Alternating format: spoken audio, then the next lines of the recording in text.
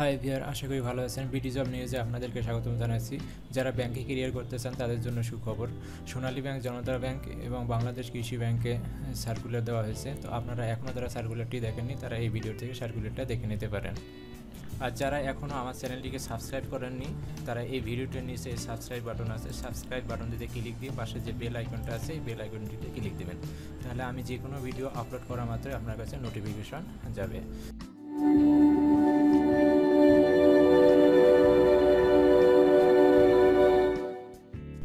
সার্কুলারটা দেখার জন্য বাংলাদেশ ব্যাংকের রিক্রুটমেন্ট যে সাইটটা আছে সেই সাইটটাতে আমাদেরকে অ্যাক্সেস করতে হবে। তো এটা হচ্ছে বাংলাদেশ ব্যাংকের রিক্রুটমেন্ট সাইটটা। আপনারা এই সাইটটা কপি করে যে কোনো ব্রাউজারে পেস্ট করবেন। আমি ভিডিও ডিসক্রিপশনে এই লিঙ্কটা দিয়ে দেব। যে কোনো ব্রাউজারে আমি যখন পেস্ট করতেছি তখন এরকম একটা ইন্টারফেস আসবে। দেন এখানে দেখেন গেছে অনলাইন অ্যাপ্লিকেশন। অনলাইন অ্যাপ্লিকেশনে ক্লিক করবেন। অনলাইনে অ্যাপ্লিকেশনে ক্লিক করলে যে সার্কুলারটা আছে সেটা এখানে দেখাচ্ছে। তো এখান থেকে আপনারা অ্যাপ্লাই করতে পারেন এবং ভিউ সার্কুলার আছে, ভিউ সার্কুলারে ক্লিক করবেন।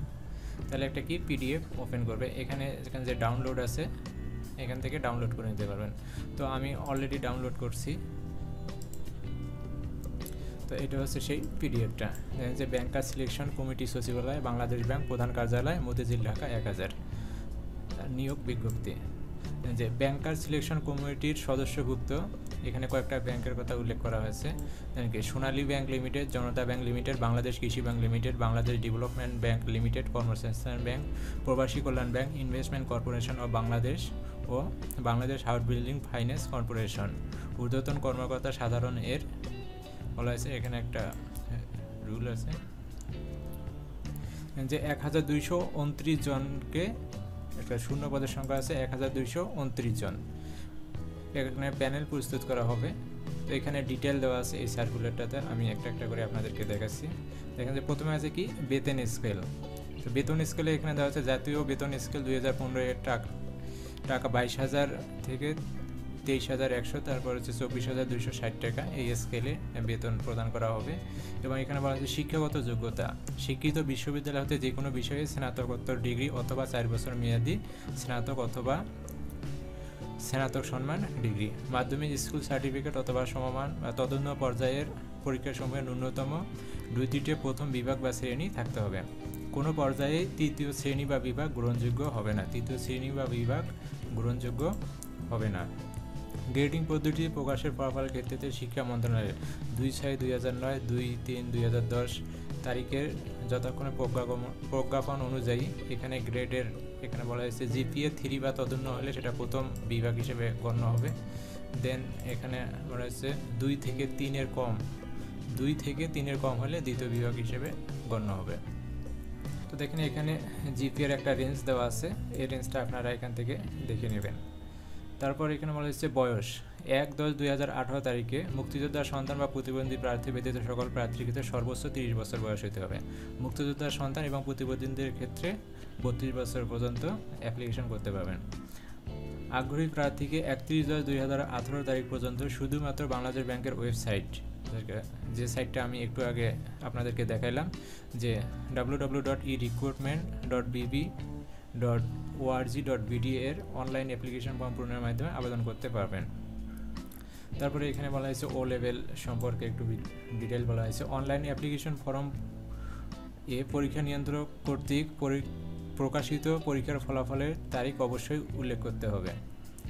দরখাস্ত করার সময় ফর্ম পূরণ করার নিয়ম ও অন্যান্য শর্তাবলী ওয়েবসাইটে পাওয়া যাবে। অনলাইনে আবেদন করার পর প্রাপ্ত ট্র্যাকিং নাম্বার ফর্মটি যথাযথভাবে সংরক্ষণ করতে হবে। প্রার্থীদেরকে প্রাথমিকভাবে কোনো কাগজপত্র প্রেরণ করতে হবে না। লিখিত পরীক্ষা গ্রহণের পর উত্তীর্ণ প্রার্থীদের নিকট থেকে আবেদনপত্রে উল্লেখিত তথ্যাদির সমর্থনে প্রয়োজনীয় কাগজপত্র জমা প্রদান করতে হবে।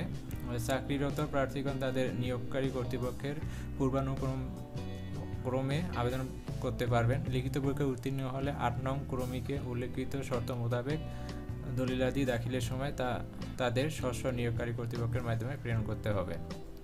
অসম্পূর্ণ ভুল তথ্য সম্বলিত দরখাস্ত কোনো প্রকার যোগাযোগ ব্যতিরেকেই বাতিল করা হবে।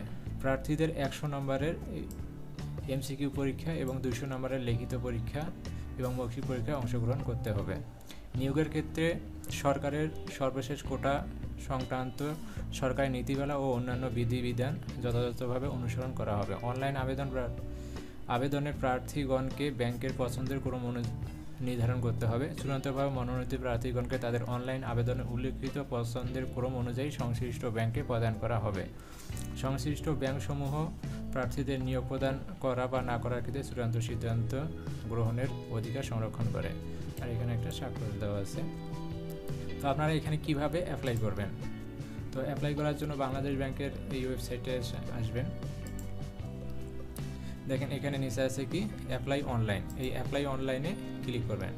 তো অ্যাপ্লাই অনলাইনে ক্লিক করলে এখানে সিবি আইডেন্টিফিকেশন নাম্বার, সেই নাম্বারটা দেবেন এবং পাসওয়ার্ড দেবেন।